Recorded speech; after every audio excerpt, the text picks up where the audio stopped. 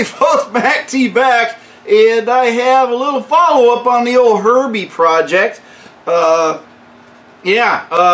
Did some oil changes, got a few miles under Herbie's belt, so to speak, and I thought I'd catch you up on what we're doing with the PTU. That's right, remember we put a brand new PTU in there. So I did an original video, you're going to find it up here. I'll put a link in there so you can see the PTU, what condition it was in. But let's just say that when we did the initial test, it had 5,967 parts per million aluminum in it, and I tore that thing apart, and you guys can see what kind of damage it was in. But as things go, we did another gear lube change, and we did that about July 23rd. Okay, this is shortly after I'd only put about 3,000 miles on it as a break-in, and so in July we changed it at 3,373 miles. We were using the Gear Lube 75 W140. Okay, that's what we put into it. I think it was like a Valvoline or something, or a Motorcraft, whatever it was. We put that in it as a break-in because that's what we had. So we started it out with that, and we got the oil test results back. You know, in July I got those back, and if you want to follow along here, I'll put it right over here. Yeah, it'll be right over here. So you can see and follow along. I'll put little clips in there so you can see. But the aluminum was at 15 parts per million, and the universal average for aluminum is 166 parts per million. So hey, that brand new one's doing really good.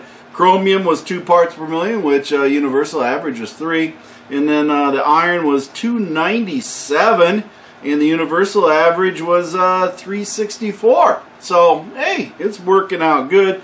Copper was 1, universal average is 16. So this brand new PTU that is in Herbie is showing quite impressive numbers at this point. Our lead was 2, the tin was 2, the molybdenum was 3, nickel was 0, manganese was 4, and silver and titanium were all 0. Potassium was 4, boron was at 70, silicon was at 225, which is a little bit higher than the, as they say, the universal average. But that's not the, it's a break-in, remember? There's stuff that has to get out of there. And then they had the sodium was at 11, and a lot of times the sodium could be in the gear lube. So, that's just the way it is. Calcium was at 13, the magnesium was at 2, the phosphorus was 1,145 parts per million, which is above the universal average of 875 for gear lubes.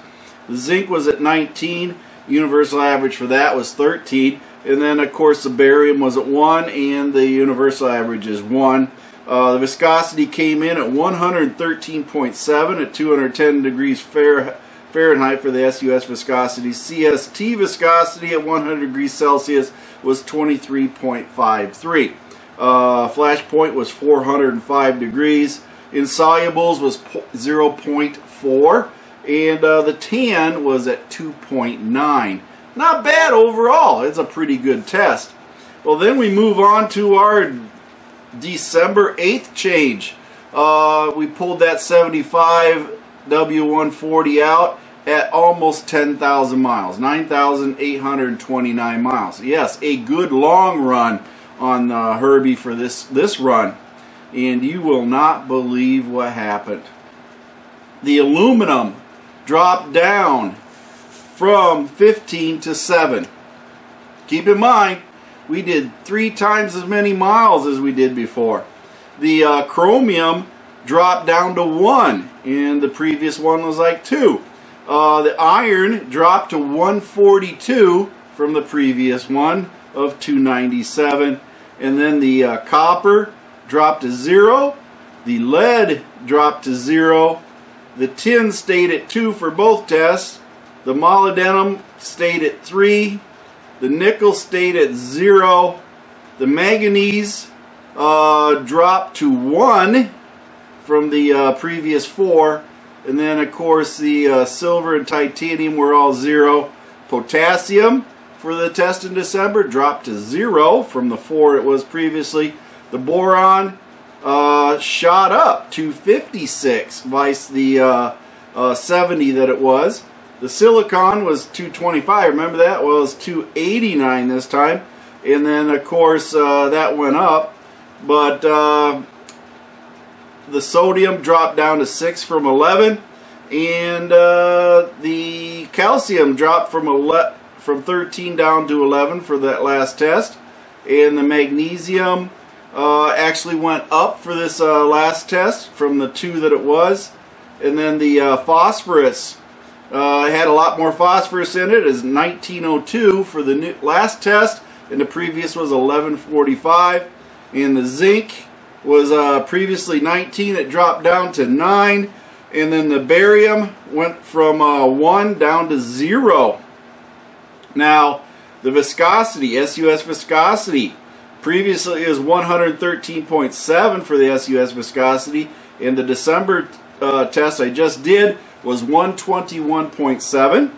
And then the CST viscosity at 100 degrees Celsius was originally at 2353 for the first test, and it went up to 25.35. Flash point changed from previously at 405 to 395. And then the insolubles dropped down to 0.2 from the 0.4 that it was. And the tan jumped up to 5.7. So, hey, this PTU has got some really good numbers that's going on with it as it gets broke in. And I hope I can keep it getting better. But just keep in mind that the next test will not be for the Valvoline or the Motorcraft 75-140. But the next test I'll show you will be for the Redline lightweight shockproof that we filled it up. And we're going to run that about another, I don't know, 3, 4, 5,000 miles. Depends what we're going to do.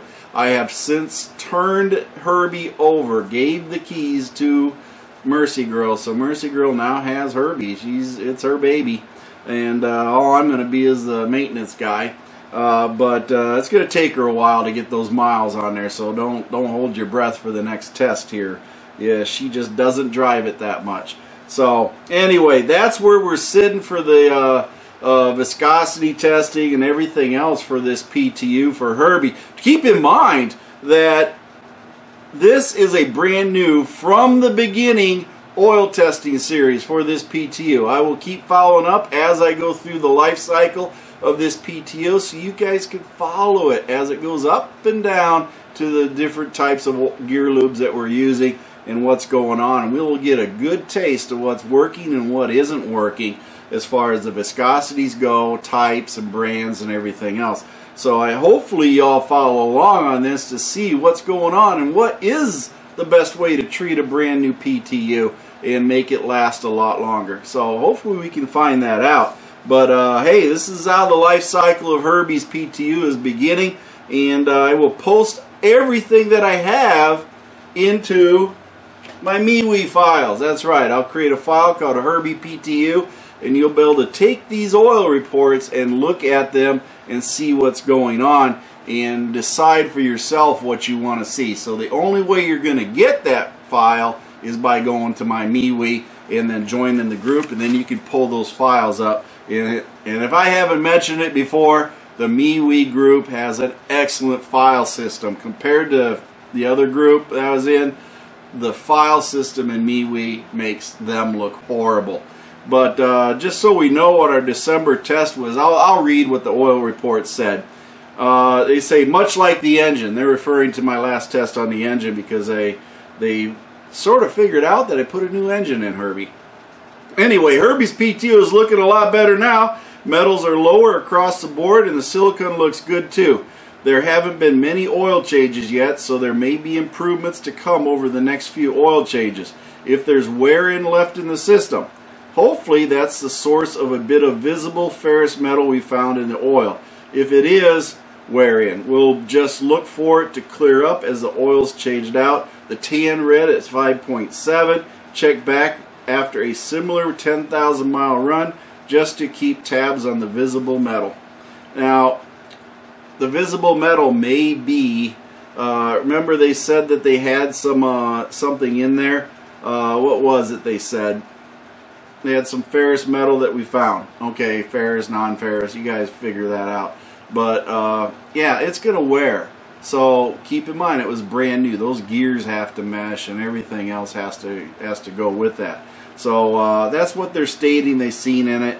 And I think we're going to end up being in a pretty good shape with it, because we are changing that gear lube fairly frequently. But I hope this gives you all some good information on PTUs. If you're wondering, what does a brand new PTU look like on break-in vice an old one? And I can tell you, if you want to watch the video on what an old one looks like, you then go up up here and click those links that I put for the cards, and you can see what's going on there, because yeah, that one was pretty bad that we took out of Herbie, so it was a good call to get rid of it after I tore it apart. But anyways, Mac T, and remember, my feet hit the floor today. I'm having a great day, and I want you to have a great day too.